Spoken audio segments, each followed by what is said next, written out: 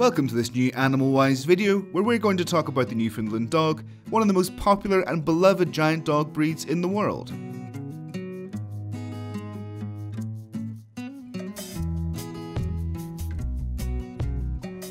The origin of the Newfoundland dog is located on Newfoundland Island in the Canadian province of Newfoundland and Labrador. Their origin has various theories, including that they developed from the crossing of native island dogs with so-called black bear dogs brought over by Vikings around the year 1100.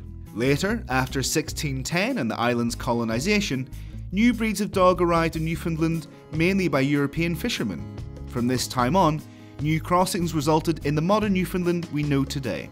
The Newfoundland is a giant dog with a powerful head and compact body.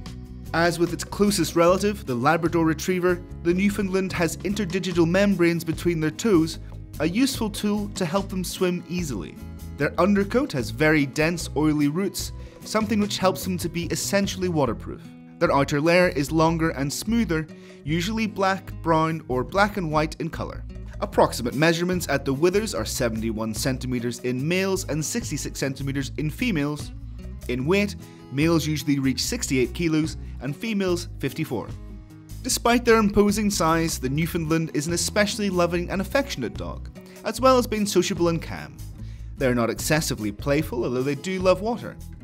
They usually tolerate other animals well and are patient with children, with whom they are loving and gentle. The maintenance of the Newfoundland's coat requires effort year-round, and daily brushing is recommended. We should note that they can lose a lot of hair during the molting seasons. The Newfoundland is especially active, but we need to motivate them to avoid obesity. It is recommended they have 3 daily walks and go out on exercise sessions regularly. They are particularly fond of going to the beach or lake so they can swim in the water. It's important to note that this dog will need large amounts of food throughout their lives. Since they weigh between 54 and 68 kilos, they require around 500 grams of food per day. Let's also not forget that the Newfoundland is known to drool excessively, meaning they are not great for the house-proud. We need to pay attention to their facial hygiene. They are best suited to large homes with garden access, especially if they can choose when to come and go, since they do need exercise. The Newfoundland is a very intelligent dog. Although not especially suited as a working dog, they are the most popular breed to be employed as water rescue dogs. They respond well to positive reinforcement as long as the owner is aware of both their virtues and limitations.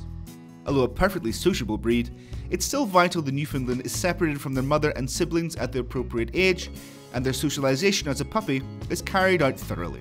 They'll need frequent company and can develop both destructive habits as well as separation anxiety if they are isolated for long periods of time. These types of behaviours are commonly seen in dogs which are left outside on their own for too long. We need to teach the Newfoundland basic training commands, allowing us to have control over the dog, especially in emergency situations, particularly important in such giant-sized breeds. As with all breeds, the Newfoundland is susceptible to genetic disease such as hip dysplasia, elbow dysplasia, gastric torsion, pulmonary stenosis, aortic stenosis, cataracts, and von Willebrand disease. To ensure the good health of our Newfoundland, we need to go to the veterinarian every 6 months or so and follow the vaccination schedule carefully. We also need to pay attention to their deworming, both internal and external, especially during the summer months. If you follow our advice, it is possible to enjoy a happy and healthy Newfoundland dog living between 8 and 10 years, a relatively short life expectancy which may increase in the future. We hope you enjoyed this video. If you have your own experiences of the Newfoundland dog, please share them in the comments. Like and subscribe for more videos to come, and we'll see you next time.